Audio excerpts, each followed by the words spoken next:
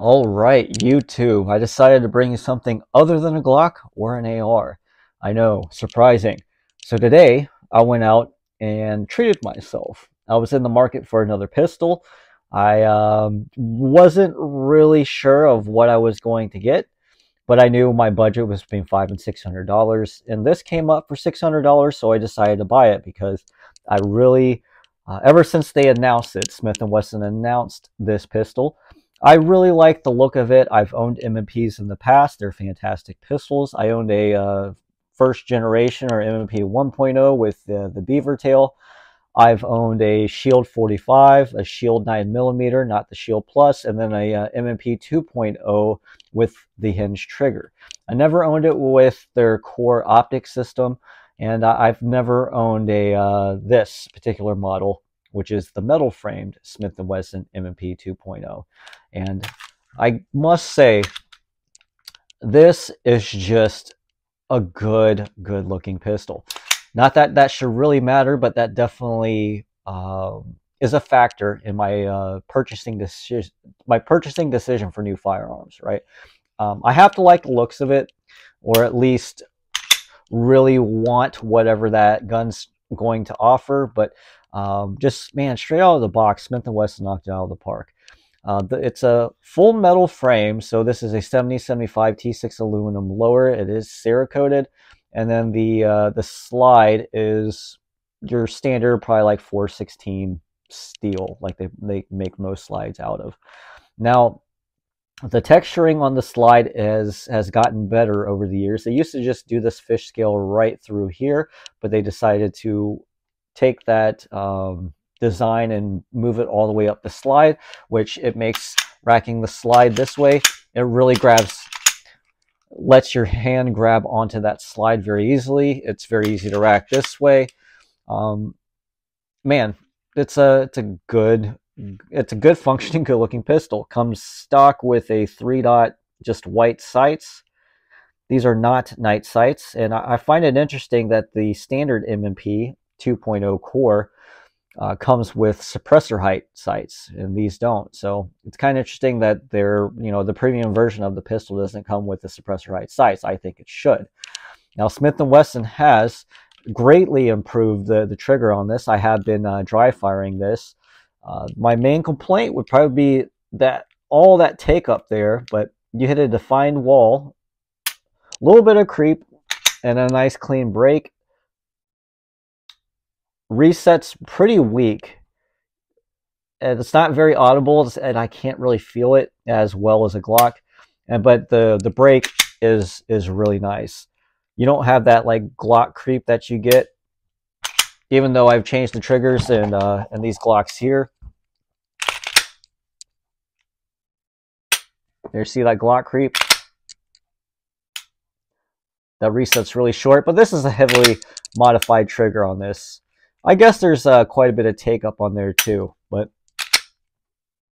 you have to spend some money to get your Glock trigger to feel like this, and this comes out of the box just like it. It is a plastic trigger shoe, I should say, and I always wanted to try like an Apex Smith & Wesson trigger. I heard those are fantastic triggers, but I don't think I want to spend $180 to change out this trigger, and you have to buy the M&P Metal version for the Apex trigger, which is $180. It comes with some other parts and stuff too. Let's go ahead and break this down, because Smith & Wesson is one of those pistols that are relatively easy to work on. I remember working on this pistol before. This is your recoil spring. It is captured. It is metal, which is kind of nice. It's just a single spring on there. Your barrel is 4 1/4 inches, 416R with a 1 in 10 twist. It does have a loaded chamber indicator on the slide in the barrel, which I'm not a huge fan of because it tends to blow up carbon onto your front lens of your optic. It does look like it's Armonite coated underneath the Cerakote, which is kind of nice. This is Cerakoted.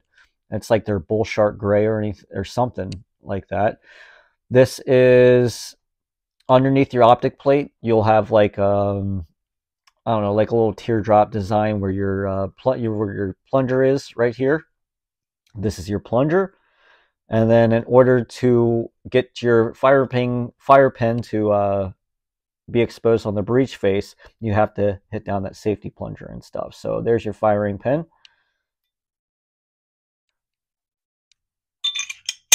Very easy to put back together. The frame is pretty simple too. I always liked Smith & Wesson frames because you can only drive out your pins from one direction and put them in from one direction. This is your trigger bar pin right here. I usually knock out that one first. And then this is your locking block pin. On this particular model, that does have a polymer locking block holder, and then you have your metal locking block here. The same with back here where like your sear is. I think that's your sear and stuff. And that's what your firing pin rides up on. You can change out these two parts to make your trigger a little bit nicer. There's your trigger return spring there. Pretty simple design, pretty easy to change out parts. Again, not as easy as Glock in my opinion, but maybe that's just because I am super familiar with how Glock weapon systems work. In order to drive out your firing pin and stuff, you do have a channel liner right there. You just push down just like a Glock, and you can take off your back plate and stuff. So it's a pretty simple design. Magazine catch and stuff is pretty much the same as a Glock. The magazine release, it's nice and textured. It has that sandpaper texture on it. It has ambidextrous slide stop slide release, but it is not, I don't think it's the same. I don't think it's the same orientation. So it's a little bit different for the lefties as it would be for the righties. Or at least that's what it looked like when I took off the frame. Let's look at that again real quick because I'm kind of curious. I don't think it's the same on both sides. I could be wrong. It looks the same. So nope, it is not. It's a little bit, you can see that ambidextrous slide stop slide release right there. It is a little bit different on your right side as it is on your left. So with the slide on, it kind of looked like it was. So. And that's how you put it back on. It's got a full-length dust cover, full-length Picatinny accessory rails for your lights and lasers and chainsaws, whatever you want to put on it. It's got exchangeable back straps. This is the small back strap. It has a medium, large, and a large. I find the small works quite well. I'm not entirely sure if you can take this panel off, but it would be nice if you could take this panel and exchange it every now and then because the sandpaper grip does seem to get a lot of crap trapped into it. It's hard to clean out, but the grip texture is quite nice. It's pretty aggressive. I've always liked the grip texture on Smith & Wessons. Some people think it's a little too aggressive. I think it's fine. You might want to wear an undershirt if you're going to carry this. I do plan on carrying this. I've already ordered a bunch of parts. I've ordered 3 more magazines for this. It came with 2. Glocks come with 3. I kind of wish that all pistol manufacturers would come with 3 magazines out of the box. These are 17-round magazines. They are steel. It feels very nice for the magazines to drop freely out of this. It feels different than the polymer frame. I feel like they drop out a little bit smoother. They guide in a little bit smoother. There doesn't really seem to be much of a funnel on that magwell, but it is a little bit of a funnel. I did order an Ed Brown magwell with some base plates. I did order a Tactical Kinetics dog tag optic plate for the RMR for this core system. I did order night vision suppressor height night sights with a it's a blacked out rear, but they 2 tritium vials in the back and then a orange tritium front. 3 magazines. Magazines were like $31 a piece, so let's call it $100 for 3 magazines. So they're a little bit more expensive than Glocks. The Apex trigger, man, I looked at it, but it's $180, and for as good as this trigger is out of the box, I decided just to keep this trigger because I've been dry firing it, and I am perfectly content with the look and the feel of this trigger. I do wish it were like metal, but it is what it is. I don't think I'm going to change out the magazine release or the ambidextrous slide stop. I might change out the back plate just because that's what I do. I don't think I'm going to put a light on it, but if I did want to put a light on it, it would probably be a X300 Turbo. I did order an RMR Type 2 adjustable for this, so I'm just going to put an RMR. And I did order a cheapo holster and decided just to see how just comfortable this is to carry, or if I want to carry this inside the waistband before I invest into a much more expensive holster, right? I decided just to see if, because a lot of times when you don't add like your flashlight, it's much easier to carry, and this isn't really that much bigger than a Glock 19, so getting 2 extra rounds for basically just about a pinky finger more of length on the grip, right? But man, this is a good looking pistol, man, I must say. And they have a Spec Ops version, which is in the OD green. I do think the OD green version is a better looking pistol, but I don't like the comp. I don't like the look of the comp. And then they just came out with the Smith Wesson carry comp with a polymer frame or a metal frame, but the metal frame's like freaking $1,100. So it's $500 more than this particular model. And that Spec Ops one, they actually had a used Spec Ops at the local gun store, and they wanted $800 for it. I almost ponied up the money for it, but I didn't want the comp. I just wanted the OD green frame and the slide, but I was not willing to pay the extra $200 for those features, right? I do quite like the gray Cerakote, and Smith & Wesson looks like they did a fantastic job on the Cerakote. It does look like they did a fantastic job on the machining on the actual frame itself. Man, when I saw this, I couldn't turn it down for $600. $600 out the door. That included tax, $44.73. That included everything. So pretty happy with the purchase.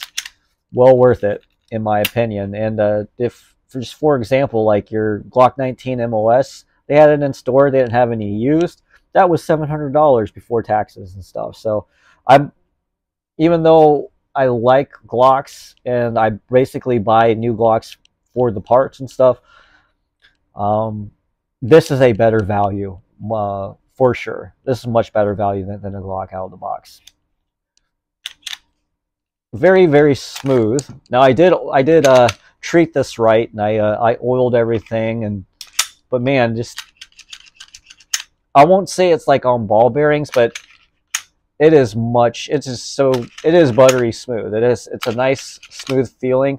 I have a feeling that's because of metal on metal, and I don't know, it feels like it's well fitted to the frame and slide together. Overall, I'm very excited. I'll shoot this. I'm basically going to keep this OEM stock. I'm just going to put an RMR on this, a magwell, and that's it. And I carry it with the holster. And man, let's take a look at this trigger again. Let's go ahead and see how heavy this trigger is, since I got my trigger pull gauge right here. I'm guessing it's about 4.5 pounds. 4.5 pounds.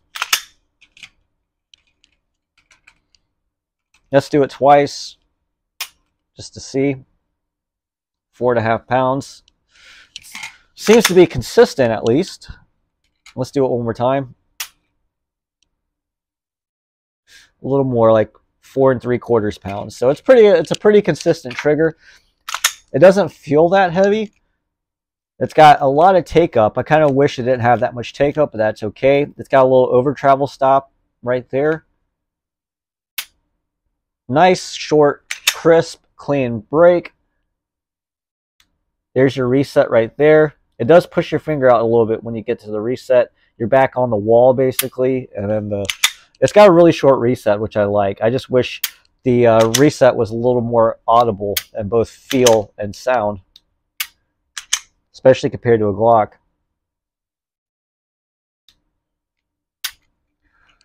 But man, that's a very good trigger out of the box. I mean, it's no PDP or Canic, but It's pretty close. Pretty close.